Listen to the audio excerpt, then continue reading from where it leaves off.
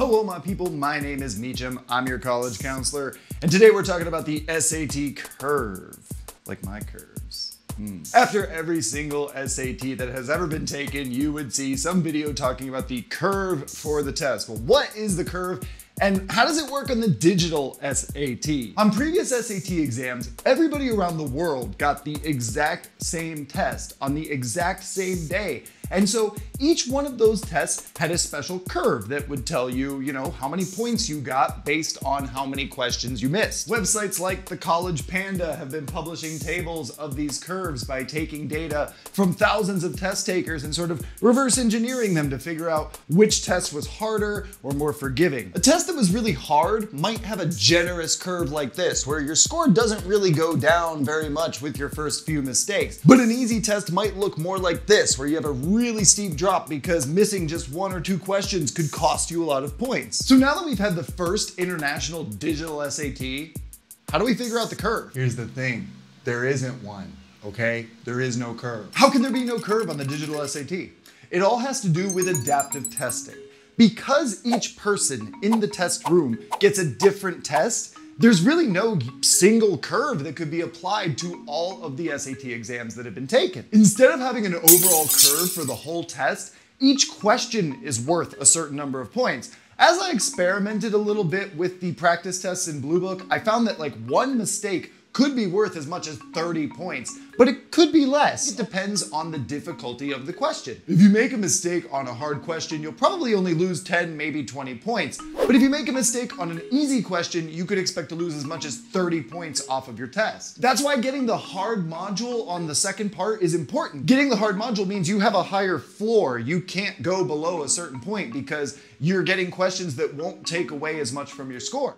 Hey, this is Meacham from 2 days before I actually post this video. And I just wanted to interrupt myself to point out that College Board is full of shit, because they say in their guide for educators that all questions are scored by giving 1 point for each correct answer, and that hard questions count the same as easier questions. And so as I was editing this, I thought, did I just invent some bullshit out of my ass? And the answer, people, is no, I did not. Let me show you why College Board is a bunch of liars and why you can't trust anything they say. Because I just retook practice test 1 just to confirm this. I have one incorrect answer, but I have this incorrect answer on the hard module right here. I purposely did the last question, number 54, incorrect, okay? Everything else, as you can see, is perfectly fine here. Now, let's go back to my practice 1 test. You'll notice I have 770. This time I have 780. Look at the difference. Where did I make my mistake on this practice test? Again, I did this intentionally in order to figure out the truth. One incorrect answer. This time I did a question in the first module, a question that would have been considered easier. It was a basic punctuation question. So again, don't trust anything College Board tells you. This idea that all questions are worth the same, that hard questions count the same as easier questions, is not true, okay? So there is no curve.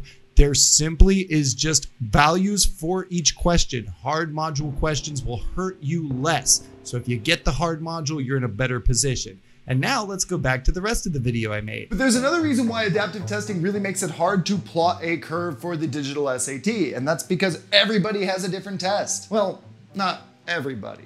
25 people have a different test. Let me explain. This is College Board's guide for test centers, okay, for the digital SAT, and it gives instructions for how they should handle the test setup. And something really important to note here is the number of people that can be allowed in a test center room. This example right here actually shows a bigger classroom, but notice that it's limited to just 20 seats, and these other ones are X'd out over here. College Board says that there's a maximum of 25 people per room, but they typically recommend 20, and that leads me to believe that they can't produce more than 20 or 25 unique test forms. If you went to a school with 50 people, maybe 2 people got the same exact test. Now, College Board says that the digital SAT forms are going to be comparable but unique, kind of like twins or chicken sandwiches from fast food restaurants. Comparable but unique. The tests are going to be comparable in the sense that they're going to have the same number of easy, medium, and hard questions for the first module.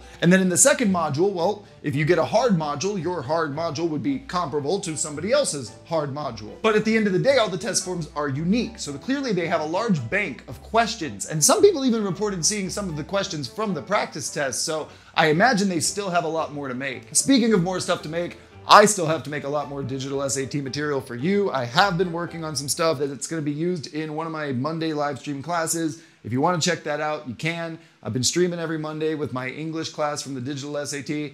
And big shout out to Zajana and Mohammed, who won my contest and got to be part of the class and have been attending the class. It's been a real pleasure working with people from the channel. And I just want to say thank you to everybody who's been supporting this. It's been super cool. Anybody telling you that there is a curve that they've cracked for the digital SAT is just wrong, okay? So there's really no sense in comparing your scores to other people's scores anymore, because you're not gonna know what the differences were on their test. They could have had completely different questions. They could have had an easy module or a hard module in the second part. You don't know. So stop comparing your results to other people's results. Instead, what I want you to do is put your results in the comments, because what we can do is try to figure out how much a question is worth. Tell us, okay, what did you get on your scores? Did you think your second modules were harder, about the same, or were they easier? Share your scores. I want to know what you got on this digital SAT. It's a whole new test, whole new system, and the only way we're going to figure it out is by working together. And I really want to understand just, how hard this test is when it comes to grading. While there is no curve anymore for the digital SAT, we can determine how many points you lose when you make mistakes. And that can really help guide us, because we can figure out, okay, what kinds of questions are you most likely to miss? And then how can we improve on those so that we minimize our errors to the lowest number possible? That strategy has always worked for the SAT, and I know it's going to work even more for the digital SAT.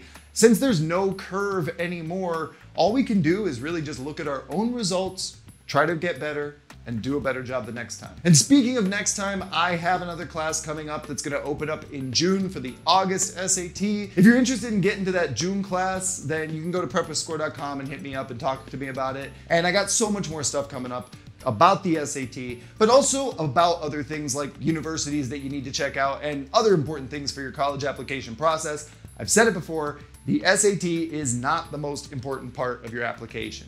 And if you're focusing 100% on this, you're missing out on so many other things that are more important for you to get into universities.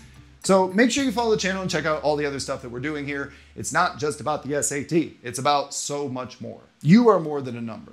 And that's why this channel does more than just SAT stuff.